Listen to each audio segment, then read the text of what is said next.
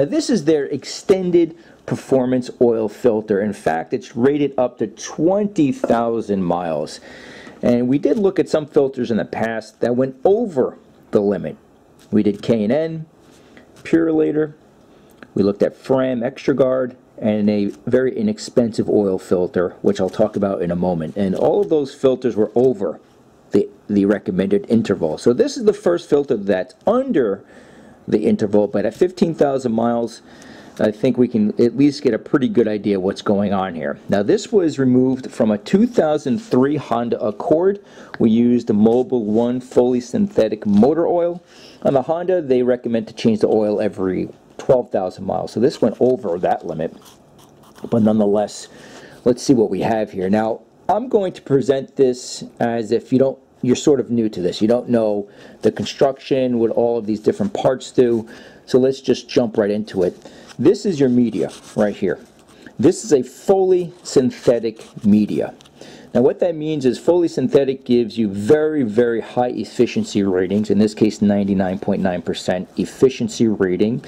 And it gives you the longevity. So to compare Mobil 1, you would also look at Napa Platinum, Purolator Boss, Wix XP, Amsoil Royal Purple. There's a number of them, but you're paying more. This on its own is a $15 filter if you did not package this with any motor oil. So it's on the high end, but this is what you're paying for. So you have a very, very high efficiency rating, and take a look at the media. It is not falling apart.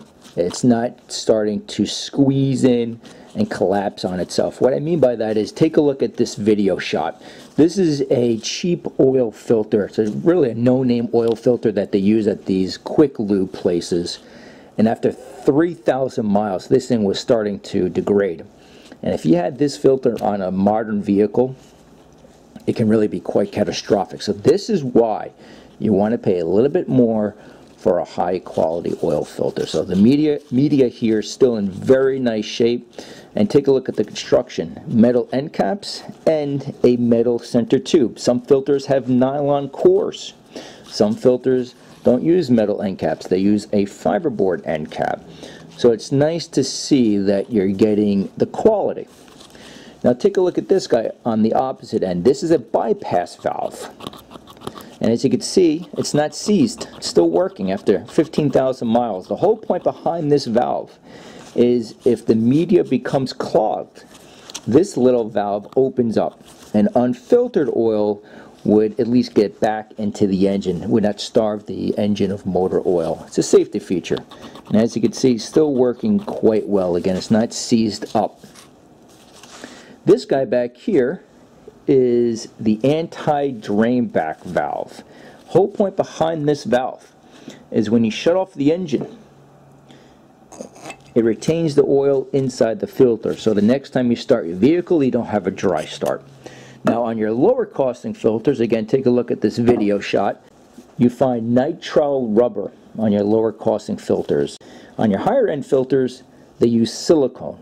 Silicone can just withstand lower and higher temperatures a lot better than nitrile rubber. And as you can see, I'm trying to rip it, and it's not ripping. Cannot rip this after 15,000 miles. So again, this is what you're paying for. This is why you want to run really good filters in your vehicle. It's worth every dime. And then on the base plate, you have your gasket. And this is something I typically mention. Make sure when you remove the filter, it goes without saying, but life is crazy, you're in a rush, and some people overlook it. Make sure that the gasket is still attached to the filter. It's not attached to the engine block. Because if you did not realize that the gasket is not here, when you install the new filter, you will have an oil leak. So the nice thing you find on these high-end filters is it's incredibly glued on to the base plate. Some cheap filters, you can peel this off very, very easily. Here, really nice, high quality. There's no burrs. It's not scratched up. It's not burned. Really nice shape.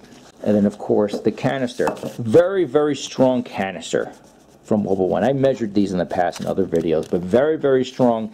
This is on par with Purolator Boss and K&N, also very, very strong canisters. And that's, if you're racing, off-roading, puncture rates, that sort of thing. Now, one thing also to mention, sometimes I get asked, is this wire-backed? This is not a wire-backed filter.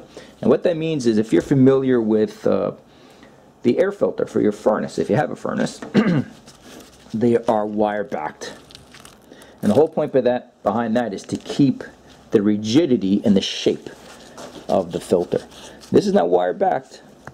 Wire-backed, you would have to go Wix XP, Amsoil, Royal Purple, Napa Platinum. There's a couple of them, but nonetheless, you can see that it's just built incredibly well. And very often I get asked, which filter would you recommend? And after opening a number of these filters, as you can see, I have a whole box full of them. The way I feel is, there are some filters that you really want to avoid, in my opinion, unless you're changing your oil every 3,000 miles. You have an older car and you're changing the oil very, very often, that's one thing. But on these modern vehicles, go with your higher end oil filters. Mobil 1, Wix XP, Amsoil, Royal Purple, Napa Platinum. Go with the high end oil filters. I wouldn't say recommend one per se, just go with a high quality oil filter.